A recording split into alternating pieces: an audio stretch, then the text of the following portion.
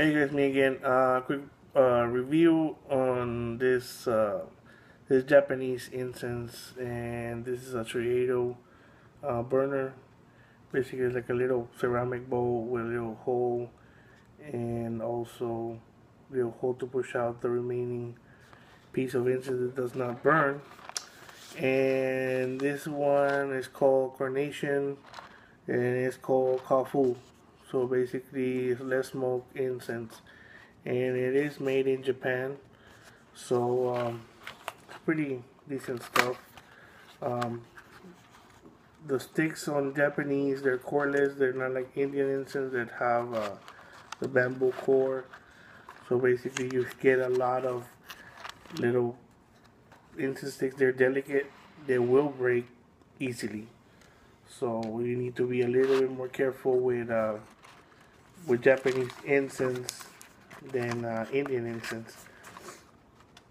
Now they do a paste, and then they roll the paste and mix it, and they come out with this. They push it out through this machinery, and spaghetti sticks come out, spaghetti strings basically, and then they leave them out so it can get hard.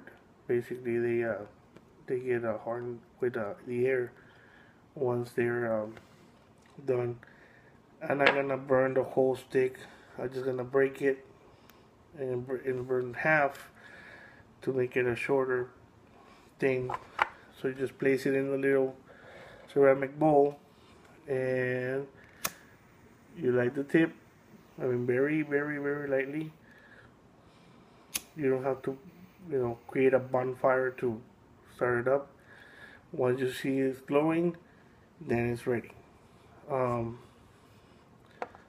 and this one, right away, you get this instant scent of flowers. I mean, it smells like carnation, but it smells like carnation with something else.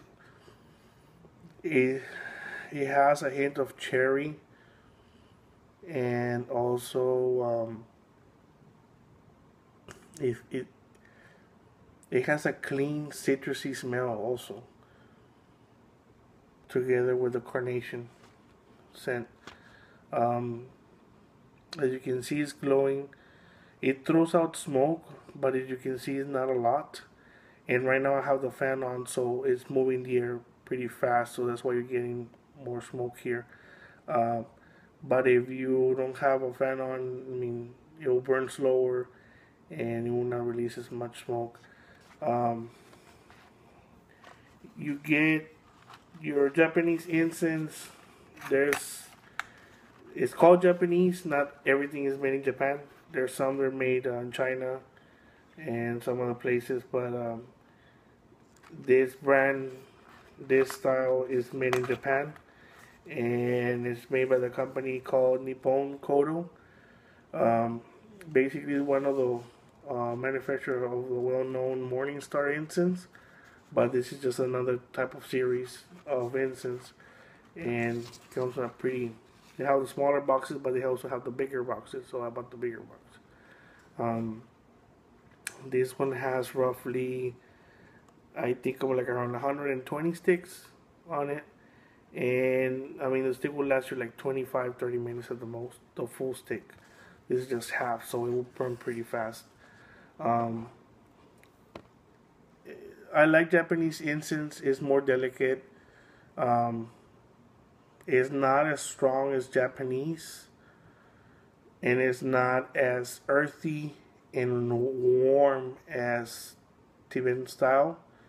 Um, is no way near American type of incense either. It's its own. I mean, Japanese incense is pretty good. It's pretty expensive. I think it's the most expensive incense is going to be Japanese, more than any other brand out there.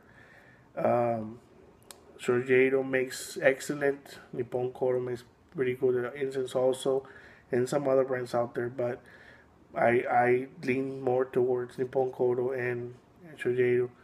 Shojedo makes one that's called Translucent Path. It's like $700 for a little box of incense. So Japanese can get pretty expensive. Um, as you see the ash staying there, it will drop, but it's gonna take a while to drop. Um, I just dropped it. But it's pretty good incense, and like this type doesn't smoke a lot. They have 4 different scents of it. Carnation, I think the other one's plum, and then they have aqua and some other one. They have like 5 or 6 different on this series, and this one is less smoke incense, so it doesn't release a lot of smoke.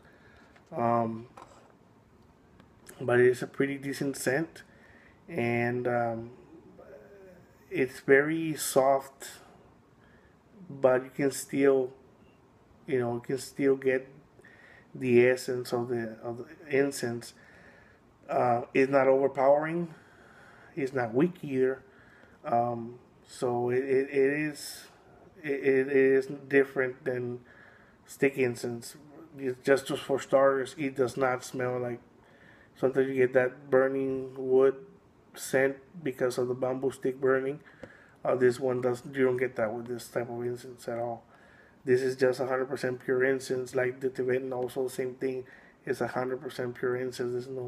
There's no core on it. It's everything burns. Well, almost everything. This one, the little piece stays on the bottom of the little plate in the holder, but not a big deal. You can get those little pieces and just you know burn them over charcoal if you want to, or I don't know. You can do something with them. Get them a little bag and mix it with potpourri, whatever. I don't know, but it is good incense. It is very delicate and very soothing incense. Um, and I'm gonna be bringing more reviews on the Japanese incense. A lot of people they think when they see incense, they always right away think about Indian stick incense, and there's more out there. There's different types and different manufacturers and different mixtures they put in, and different price ranges. Um, it's very interesting, and actually it's very incense is very relaxing. It's like taking a good cup of coffee, or smoking a good cigar, or relaxing to relaxing music. Um, the scent, the scents they release, you start enjoying it, and it calms you down. Um, they use it a lot for prayer and meditation in Japan.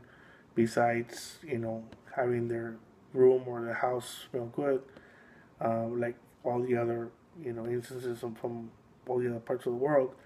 Um, but it is very good, and as I said before, I will bring you more reviews on different Japanese incense scents. Brands, I don't, I bought different ones, but sticking to Nippon Kodo and Shoeido for now, because that's what I like the most. So, hope you enjoyed this review, and thanks for watching.